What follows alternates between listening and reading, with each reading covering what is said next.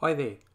In today's video, I want to show you the first app I've written in Kotlin, which is for Android. So I'll just show you this app. You know, it's an app you'd use when you want to split the bill. So I'll just show you how the application works. Then I'll go through the background of the coding just to show you how it all comes to play, okay? So let's pretend that the bill is $100. The taxes are 10%. Let's say there's a $10 tip. And let's say there's 4 people. Okay, so let's do the calculation. So $100 plus 10%, that's $110. Plus 10, that's $120, divided by 4 should be $30. So if I've done this right, this should be $30. Okay, great. So let's reset. Another function is if any of the fields are blank, it gives you some guidance as to what to do. Okay, so that's the, I'll leave a working example in, then I'll go through the code. So let's just, give me 1 minute.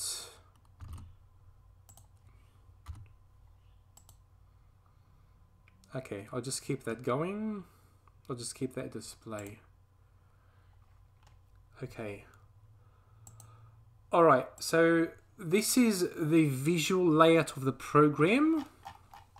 So I can either go full code, split, or design mode. I think split is the way to go. So let me just move this, shift the screen. There you go.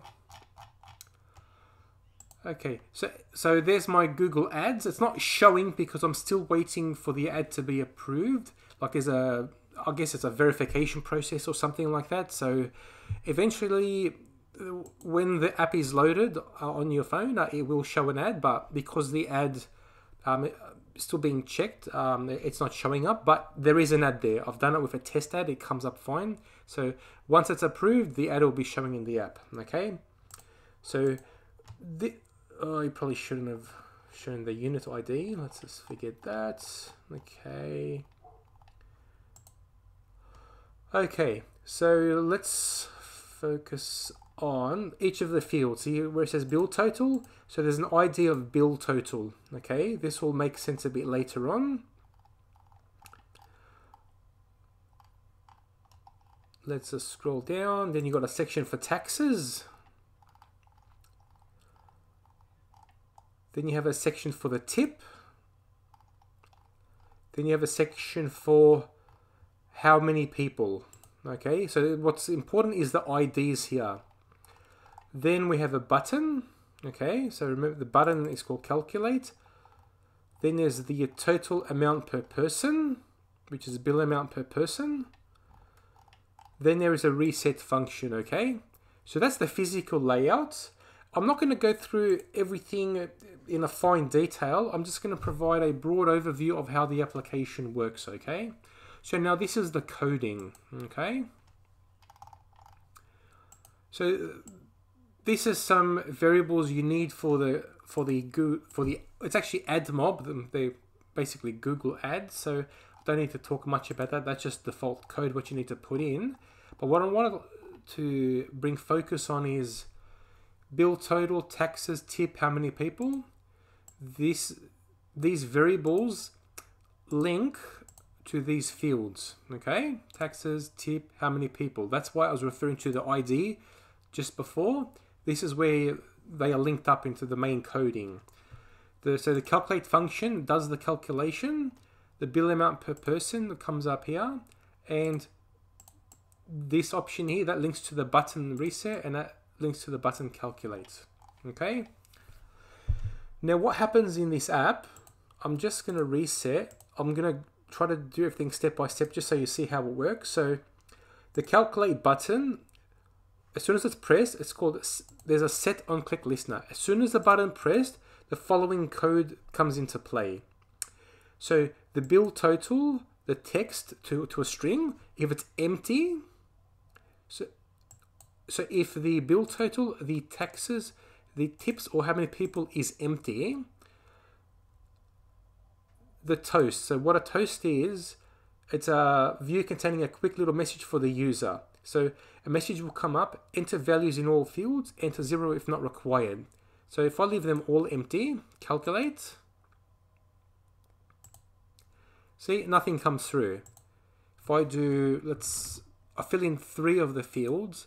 Let's do 10% tax, no tip, but 5 people. If I press calculate, see, it wants a value in all fields. If you want to just leave 0, it will do the calculation, but you just have to leave a 0 there, okay?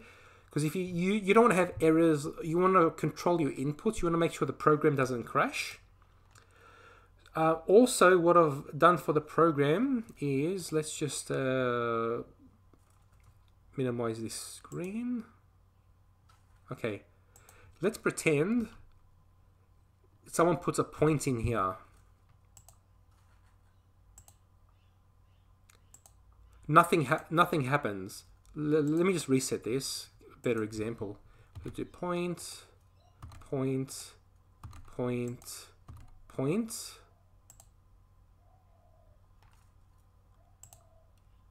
See, the program doesn't do anything because you need to think of the people who are using it. If they put random characters, you don't want it to crash. So let's just, does a comma come up? See, now that's fine.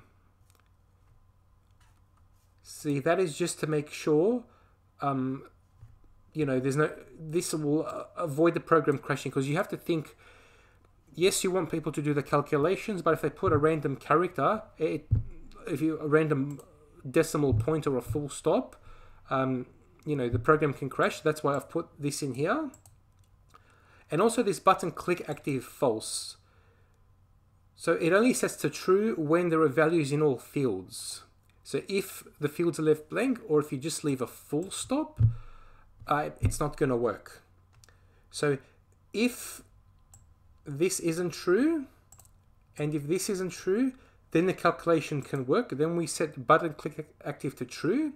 So everything they enter in the bill total, taxes, tips to how many people, the text, it becomes a string, then becomes a float, so you can do a decimal point if you wanted to.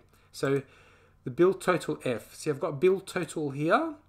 That represents this field.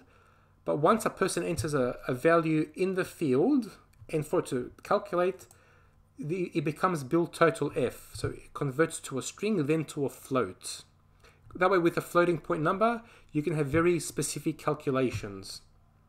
So there's the bill total F, it's a float. The taxes to float, the tips to float.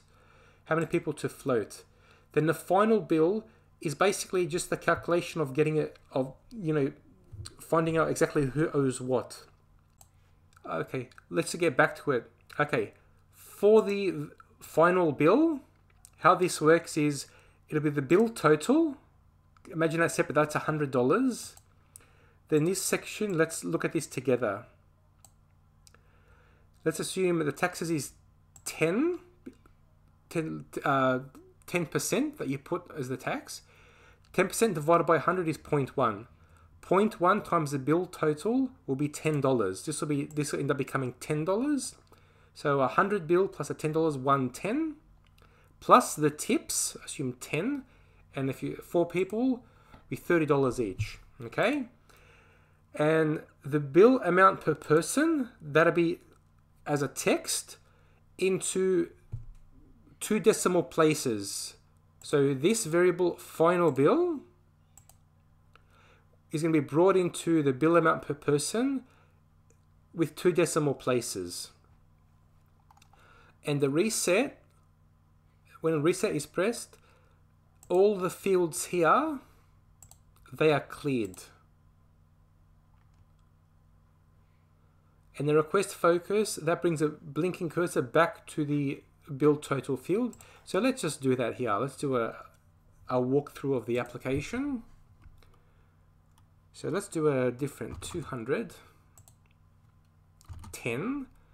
So that'll be 220 so far. Assume $30. This will be 250. then 5 people. 5 times 50, 250. Great. So if I press reset, look at the blinking cursor. The blinking cursor is brought back to the beginning, so you can do another calculation. Okay, that's pretty much the program in a nutshell. I can't think of anything else to add. This application has recently been added to the Google Play Store. I'll put a link to the application in the video below.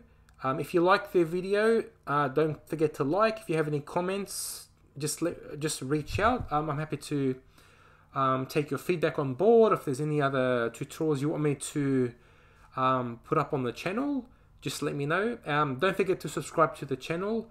Yeah, I think that's it for the video today.